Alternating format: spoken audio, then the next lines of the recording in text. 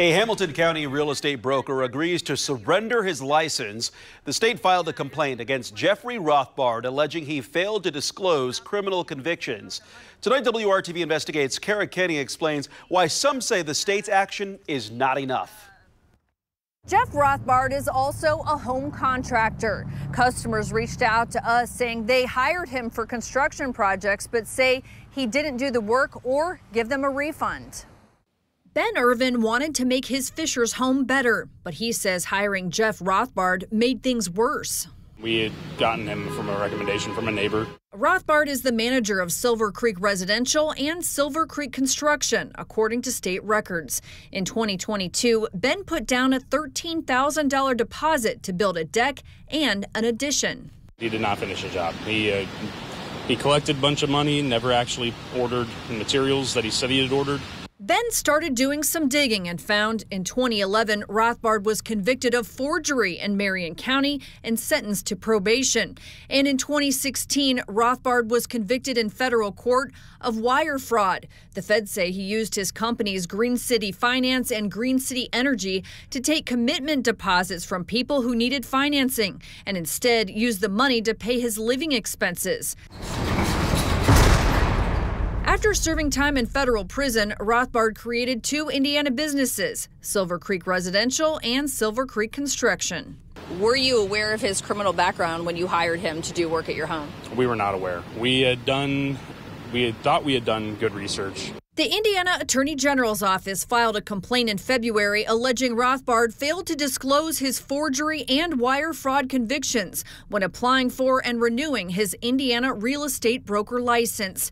In fact, Rothbard answered no when asked if he'd ever been convicted of any offense. In August, the state reached a settlement agreement with Rothbard in which he agreed to surrender his real estate broker license for a minimum of 5 years. It just seems like a slap on the wrist compared to the amount of pain and damage he's caused.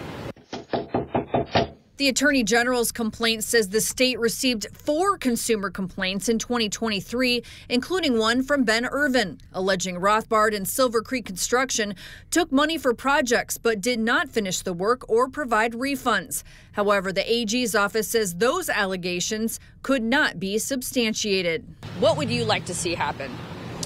I don't think anybody's under the impression that they're going to see any money back, but I'd like to see his ability to take advantage of people put to an end. I emailed an attorney who's represented Rothbard on this case, and I didn't hear back, so I waited outside the federal courthouse. Hi, Jeff. Kara Kenny with WRTV Channel 6. Can we ask you a couple questions? No. About what? About the people that say you owe them money. No. Can you say anything about the state filing a complaint against your real estate license?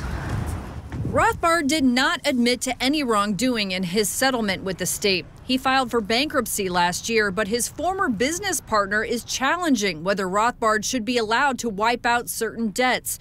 The former business partner alleged Rothbard engaged in fraud.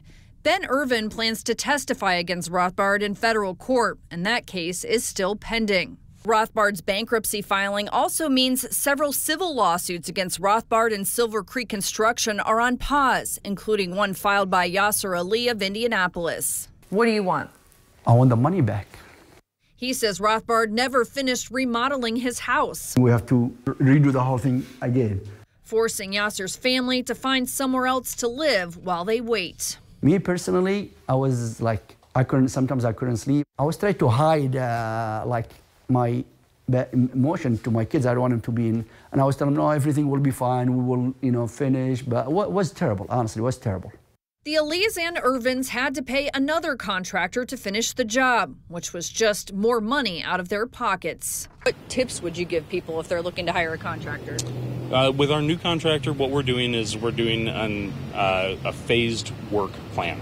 So we will only pay for a section of work as it's being performed.